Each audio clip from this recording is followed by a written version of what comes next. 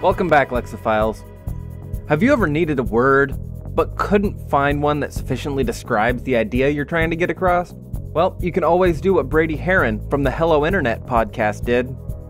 Repurpose an old, underused word, like freebooting. Definition: freeboot, verb. To use the content of another creator without their permission in such a way that it bypasses their revenue source and replaces it with your own. Also in the 16th century, it referred to piracy. History and etymology. Originally a borrowing from Dutch, freebooter, in the 1570s, meaning lawless, adventurer, pirate, or plunderer. This is also the word we derive booty, meaning treasure. The French word filibuster was also borrowed into the English language around this time to mean pirate or plunderer. But we have repurposed that word similarly, and I'll definitely be covering this word in the future. But freeboot had almost completely fallen out of usage in the English language. But on February 26, 2014, Brady Haran from the Numberphile channel and CGP Grey, another educational YouTuber, released the 5th episode of their podcast, Hello Internet. In this episode, during a conversation about how newspapers would take segments of his show, re-upload them, and then run their own ads next to them, completely bypassing his channel and any opportunity for revenue he might have gained from this exposure. Neither Brady nor Gray thought that piracy, infringement, or theft were reasonable words to describe this behavior. And that's when Brady brought up the possibility of using an old word, freebooting. Here it is in Brady's own words. Yes, I freebooted this clip from their podcast.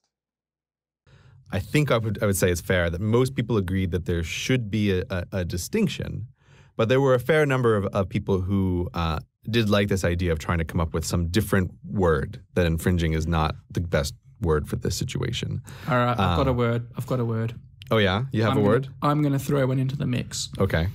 And it's not perfect, but I want to be part of the debate. How about this one? Freebooting. Freebooting? Freebooting.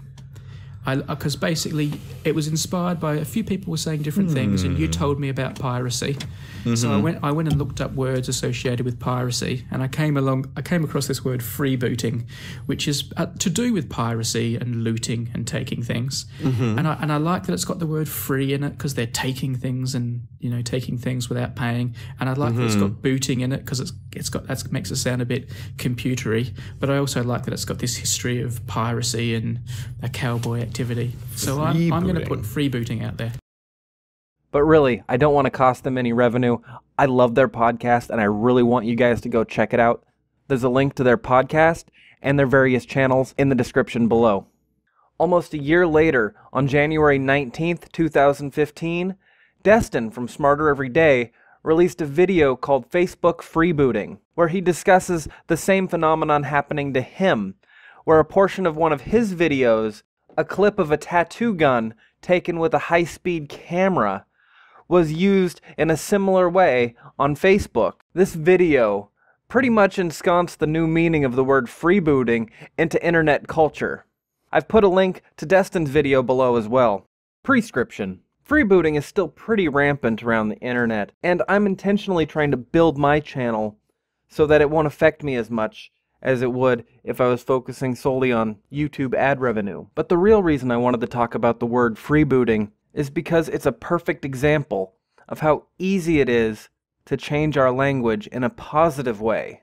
Not all changes to our language are bad, nor are they all coming from a place of authoritarian control. Thank you for watching. I hope you've enjoyed this exploration of how our language changes. If you did, leave me a thumbs up. If you've ever repurposed a word for a new use, let me know what it was down in the comments below.